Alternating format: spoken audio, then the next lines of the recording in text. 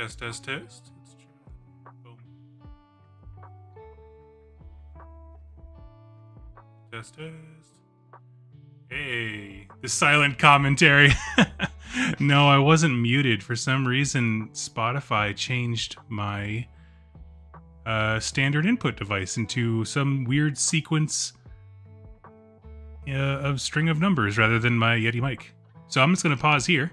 Hi, everybody. Hi, round two. Let me know if you guys can hear and see me. I'll wait for the chat to respond. And I'll go ahead and start over, which is to say that we're going to be taking a look at the Flesh Eater Court's preview that we got today, talk about some of the narrative threads that we were given. There we go. Thank you guys so much. It was Streamlabs is what I use to broadcast my signal, and for some reason it was just acting real weird. But anyway, now that we're back in, I'm going to go through the article first, give my thoughts on it, and then switch over to playing some games, and that's kind of when the Q&A can really begin. That's also probably where I'll talk more about the actual Dawnbringer's lore surrounding Flesh Eater Court. So, let's talk about the article that came out today, why I decided to throw on the camera. Court is in season. All rise for the Honorable Grand Justice Gormain. I love it. It's still better than a lot of the Supreme Court justices we have. All right, in a land of grand and progressive as the territories of the regal Summeros Summer King, interesting name, it is never enough for justice to be decided simply on a whim, left in the hands of fallible and feuding aristocrats. The Lord of Masks ever aspires to higher and more noble ideals, and so demands a legal system that serves his people without fear or favor. That is incredible. So in their perception of their own delusion, they are absolutely wanting to be reasonable, just people. I love it.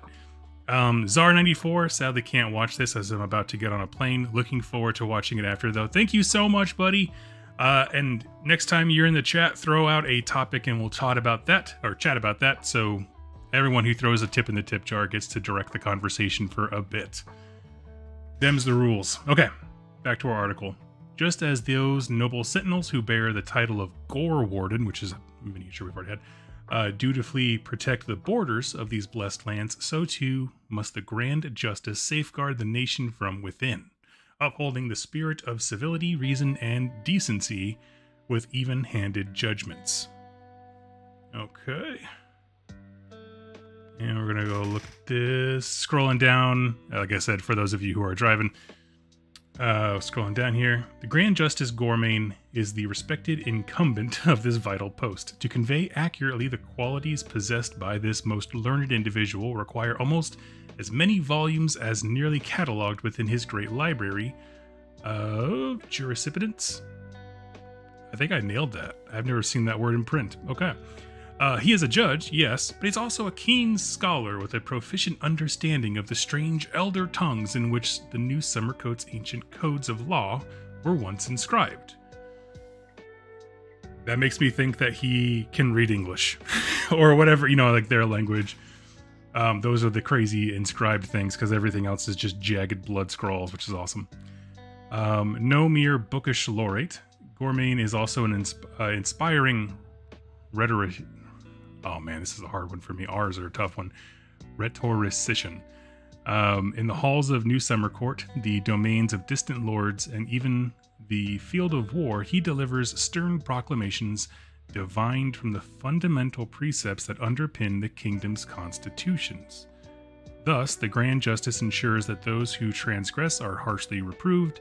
Their fate is, alas, a necessary example, the price of law and order. Ooh.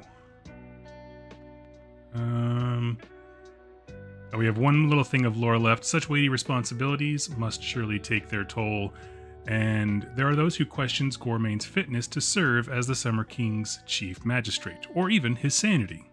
Whispered sightings abound of His Eminence expressing sudden revulsion at the fine delicacies of royal banquet, or being taken by long, brooding silences over the course of an important trial. And then they basically say, like, hey, there's a bunch of cool stuff coming out, and they give you the preview dates for when they're going to reveal stuff. I'm assuming we're going to have a ton more details come, Saturday, it looks like? Well, oh, that's right. They spread it out over a few things. So, I don't know which day it's going to be, but by the end of the weekend, we'll have hopefully Flesh Eater quartz panned out. So let's take a look at this model. First of all, he's wearing what looks like intestines that are lapped around to be like a judge's robe, like the big frilly hair. His law books, I'm pretty sure what they're going for is that these are actually law documents that in his craziness, he can both read them and then also discern what they've quote unquote wrote with the blood sigils and stuff like that all scrabbled in. And this is actually a thing. He represents an idea that we have not had in Flesh Eater Quartz, and that is the idea of internal law and order. It took me a second to realize those were intestines, but yes, once you see the eds. Let's see. Okay, so I'm going to leave this here, and I'm going to switch to playing some games, and we're going to chat all about Flesh Eater Quartz. So let's start with the article and kind of move out from there. Starting off with what we see on this guy. Love, love, love the idea of basically featuring the internal mindset as well, because what kind of law and order do they really experience, right? I don't know, but that's super cool to think about. Like, I got nothing. Let's see. Oh, I gotta move this so I can actually see the chat.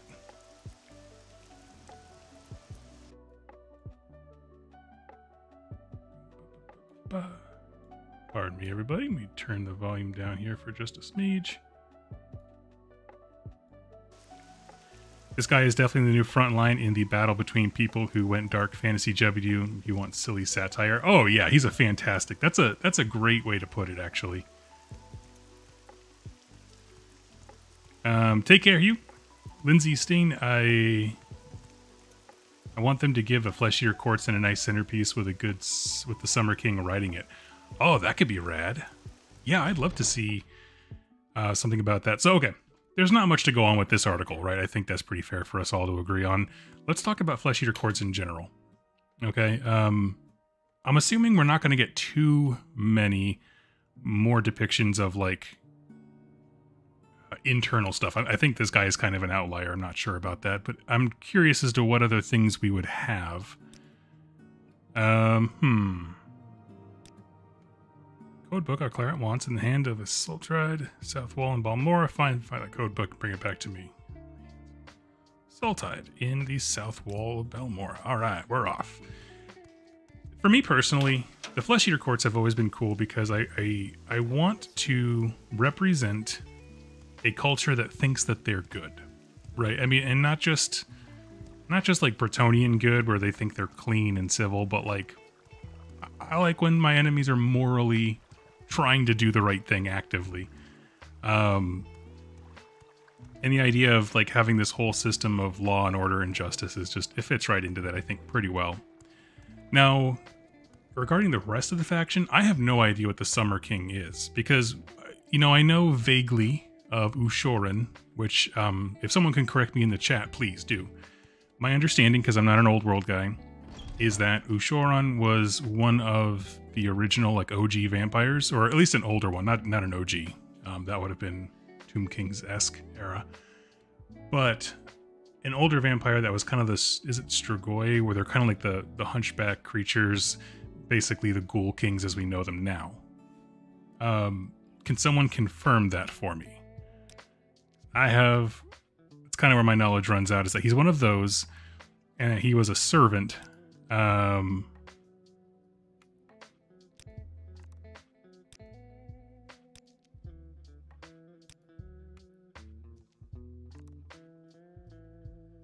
Codebook. All right. Yeah, we just had to bribe her a little bit. All right. I made so much money killing those agents in the last one. I'm totally fine with doing that. I am curious as to how they're going to divvy up the allegiance abilities and commands, because honestly, I haven't played them. He was apparently a beautiful vampire that served the undead god. Oh, I know who, Ushoran story in AOS. I can go over that. I just meant like in the old world. I know it's a thing that existed back then. But somehow got Nagash angry. Well, the story we have it right now, as far as their origins. Well, what is it?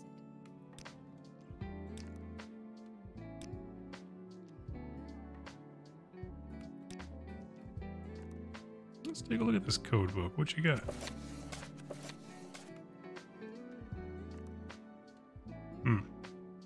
All right, sufficiently coded.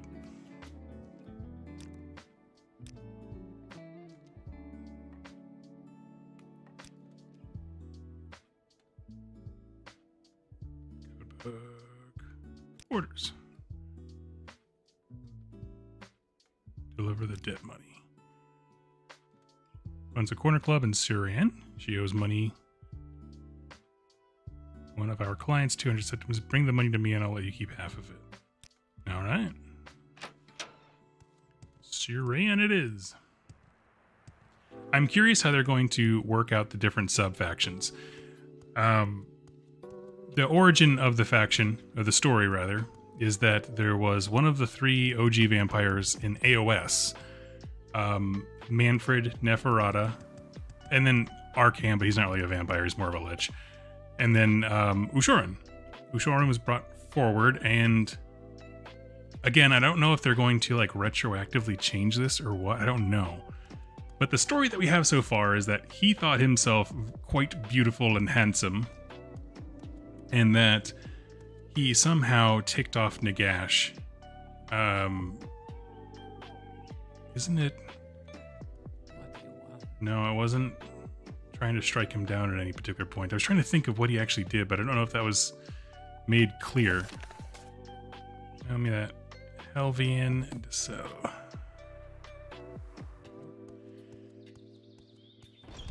Oh, avert your eyes, children. We're going into that earthly house of pleasures. Oh, here she is.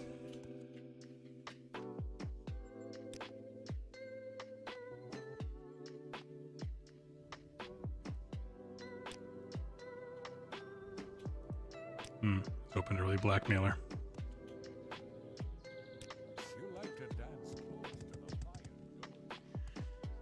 I want to find a way. Oh.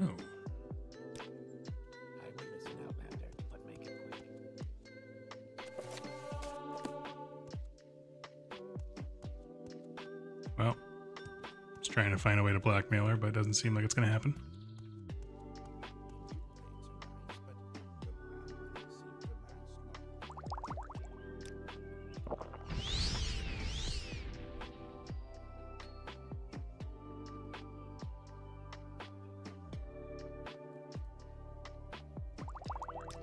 Trying to find an alcohol that boosts my personality here.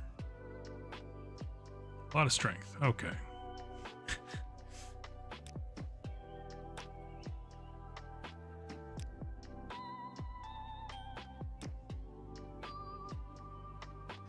Come on, Tong, asking for this money for my safety.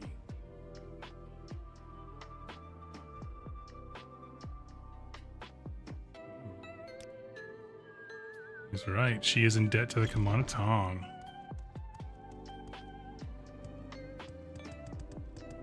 Robin Man Killer. Video games? Yeah, just a little bit.